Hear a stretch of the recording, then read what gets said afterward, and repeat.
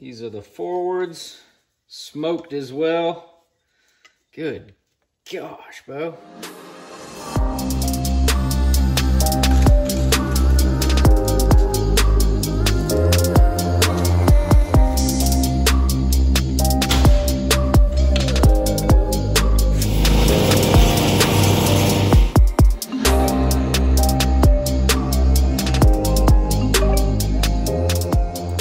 What is up, YouTube? Welcome back to the channel. As you saw in our previous video, we got the new truck inside the shop. So tonight we're gonna try to pull the trans and get started on looking at all what's damaged and looking a little bit deeper into that. But before we start getting on the trans, first thing to go, those step rails right there. So let's get to it.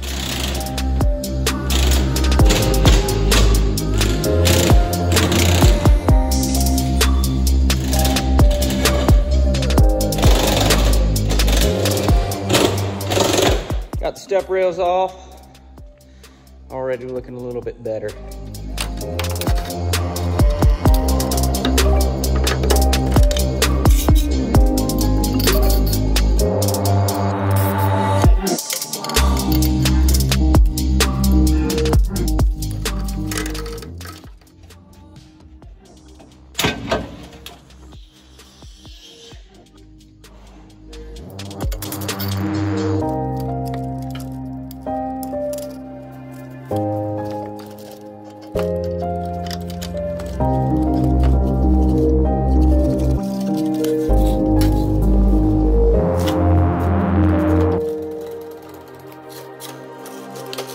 All right, guys, so we got the trans out, got it next to our donor 47.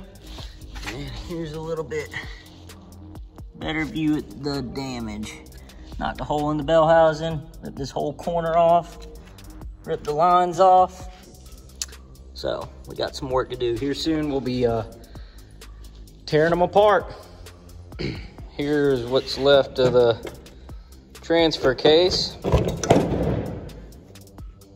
So, like I said, the other portion for the front drive shaft, gone. Still on the interstate somewhere.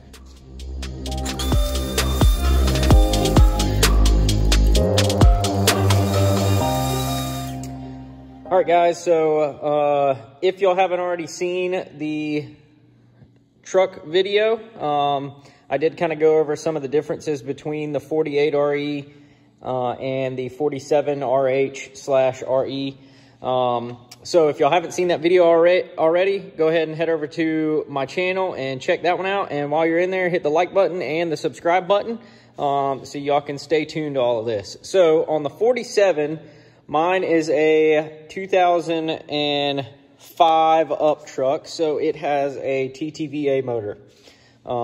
And to mount the TTVA motor, it has these two bosses right here. So anything 2005 and older did not have a TTVA motor, just like this 47 RE, no bosses right there. But I have seen online where they make a bracket that ties into these two overdrive housing bolts that kind of swings forward and will pick up those two mounting holes. So we're good at fabricating, so we're going to make one of those to bolt our TTVA motor for that front case. The other difference is the diameter for this plug to stick through is a little bit larger than the 47 RH. And then this threaded hole for our neutral safety sensor, which is right here,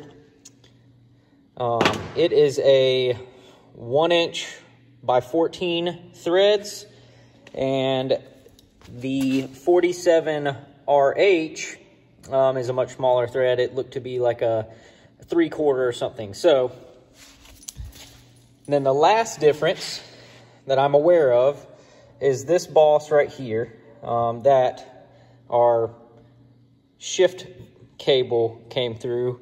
That is not on the 47 RH. So what we'll plan on doing here is probably machine down a little boss, drill and tap it, and then I will get a new shift cable bracket and bolt it up to this transmission and just find out where that lower boss needs to go, and we will just TIG weld that onto the front case. And there is nothing behind that, so I'm not worried about, you know, if it, I don't know, if it warps the case or anything. I mean, we'll be very careful with our heat input, but that's one reason why I did not want to weld anything right here, because I didn't want to, you know, mess up the structural integrity or warp the case any by welding on bosses to the big, you know, meat of the case. So we'll do a bracket here. We'll drill out this hole bigger on our 47RH. We'll drill and tap this hole bigger on our 47RH. And then we will make a boss to weld on our 47RH. And hopefully we will be in good shape. So let's get into the teardown. All right, so before I flip this transmission over and get the rest of the fluid out, I'm gonna make a little bit of a kind of a dam around the table, just so if any fluid starts to run anywhere, I can just direct it straight towards one spot and get in the bucket.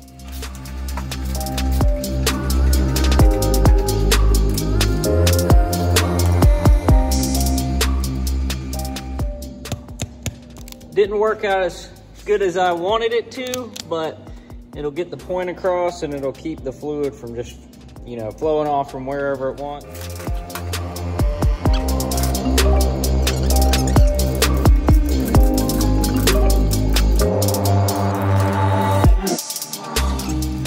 All right, so this is my first 48RE that I've ever taken apart. I've watched a ton of videos on it. Some channels I'd recommend is Horse Torques Diesel. Josh has done several videos of tearing down and rebuilding a 48RE, and then also Fire Pump Diesel has a couple of really good videos as well. So that's where I've learned most of my stuff from. But since this is my first time, I got some baggies and I'm gonna label all the bolts and miscellaneous small parts just so I know where they'll go in the future.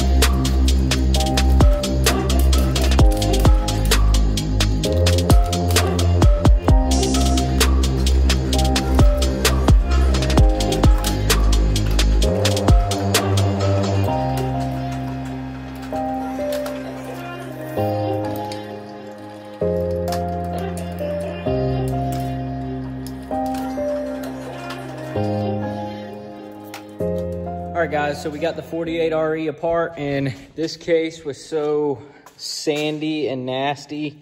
I tried to clean it up before we started while it was still in the truck and vacuumed it off a little bit. But as I took the parts out, I just went ahead and took them in our other room to a cleaner table. But we have this thing apart, so our tape somewhat worked. It's starting to leak past it now, but it's did its job for the time being. And then you can see here I got all my bags labeled. I know what some of the stuff is, but I'm still separating it into a bag. All right, so we got our 48 stripped down the other night. So now we're about to jump into tearing down our 47 so we can get to just the front case.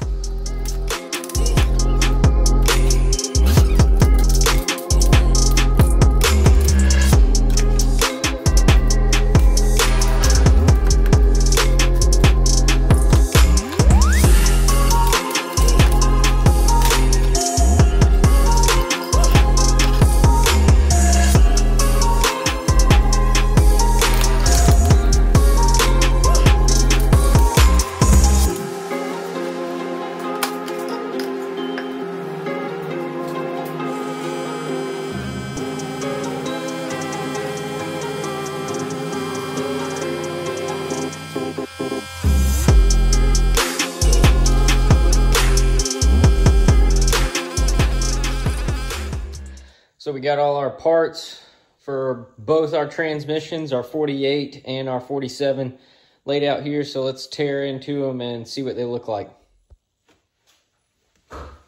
All right, so we'll look at our 48 RE first.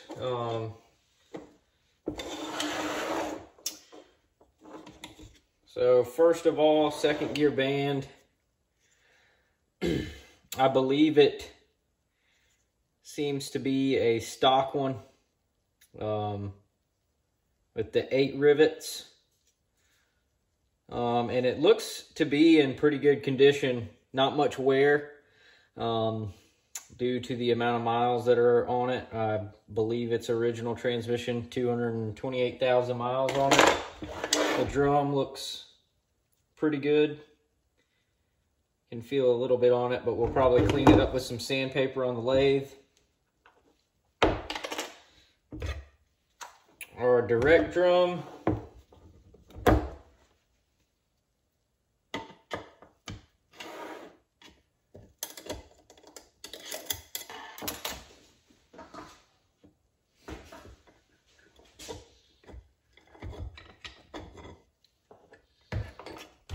Oh yeah.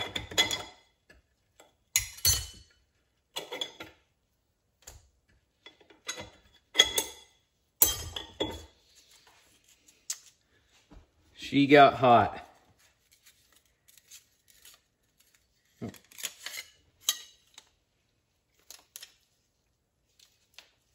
we go. Yeah, she definitely got hot right there. Look at all that discoloration. You can see some of the friction material cross hatching still on it. And you go to the next one, gone. Definitely got hot, and it looks to be a little warped. It's a little spongy there. So I'm glad I'm going through this transmission, because this probably wouldn't have lasted us too long.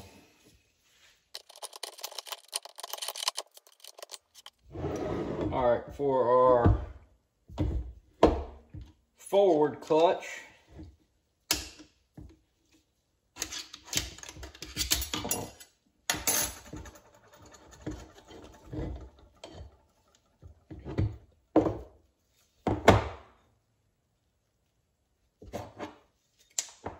oh man, check that out. Yeah, these got hot. Can barely feel the cross hatching on some of them, and that is warped as a mug.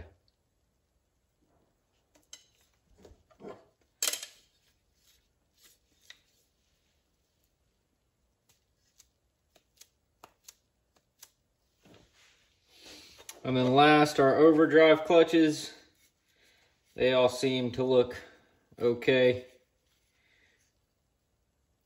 I haven't measured the thickness. I don't know what stock thickness is, but they seem to be okay. But definitely it's a good thing that we're going through this transmission, because these wouldn't have lasted long, and the forwards wouldn't have lasted long. And our low reverse band, probably will reuse it. Still can see the lettering on that.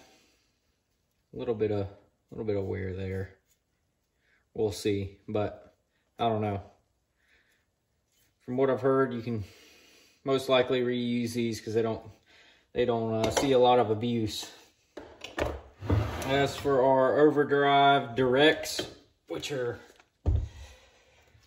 right in here, you need a special tool to press this down to release this snap ring, and we don't have one of those yet, so we'll have to make one of those at work. So I'm not going to be able to get into this just yet. So we will whenever we probably do the rebuild video, we'll get into that. And all right, so coming over to our 47, we'll just look at it. We're not really worried about what these internals look like, but this one was rebuilt. At some point in its life, the torque converter had, I think, a 2015 year model torque converter on it, but it has the 10 rivet band on it. Don't really, okay. Yep, Borg Warner 10 rivet second gear band.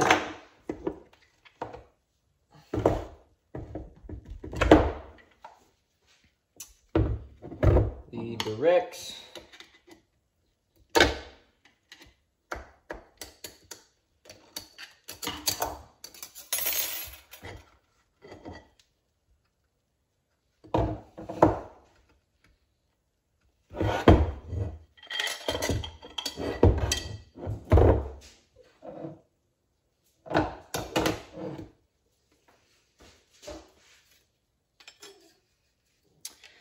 The directs got hot, for sure, but definitely got hot, so I don't know if what kind of clearances this thing had.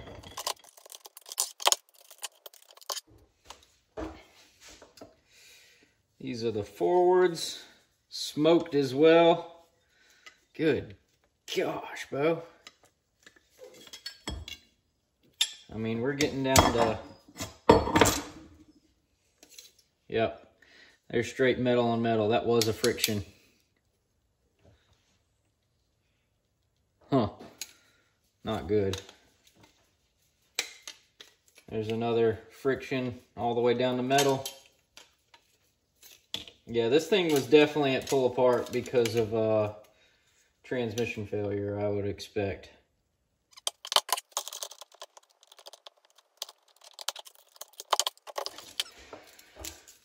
Our overdrive clutches as well, scorched. There's another. All right, so some of the differences between a 47 and a 48 RE. I just noticed this, but it looks like the sun shell's a little bit thicker on them. 48 RE is gonna have a 6-pinion planetary, and a 47 is gonna have a 5-pinion planetary.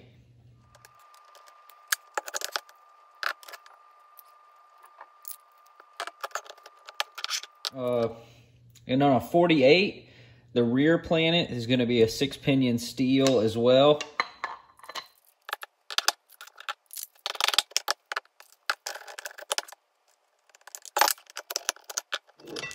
And on the 47, this is a V10 version. So it has a aluminum 4-pinion planet, and a lot of people like to upgrade to the 5-pinion steel in the rear, but this one we're going to reuse our 48. All right, guys. So as y'all saw, the direct clutches were definitely smoked. Our forward clutches had definitely seen a good bit of wear. Our second gear band looked good, and our overdrive clutches look good. We're not sure of the condition of our overdrive directs, but we need to make a tool first before we can open that up or something. But we will be going through our valve body as well, just to make sure everything is good. And I'm going to try to do some research on how to do some leak checks in common wear areas. So we will... definitely be diving into that as well. All right, and here we got our 2 cases all torn down. So y'all stay tuned on an upcoming video of us modifying these cases. All right, guys. Well, I appreciate y'all tuning in to this little teardown video of us tearing down our 2 transmissions so we can get down to some bare cases so we can get us a new case for our 48 RE. And like I said, y'all stay tuned for the upcoming video of us modifying the 47 case to fit the 48, as well as once we get our valve body kit and our clutches and stuff, we'll do another video on the reassembly of us rebuilding this 48, so we can get us something new and fresh, put back in the truck and not have to worry about anything.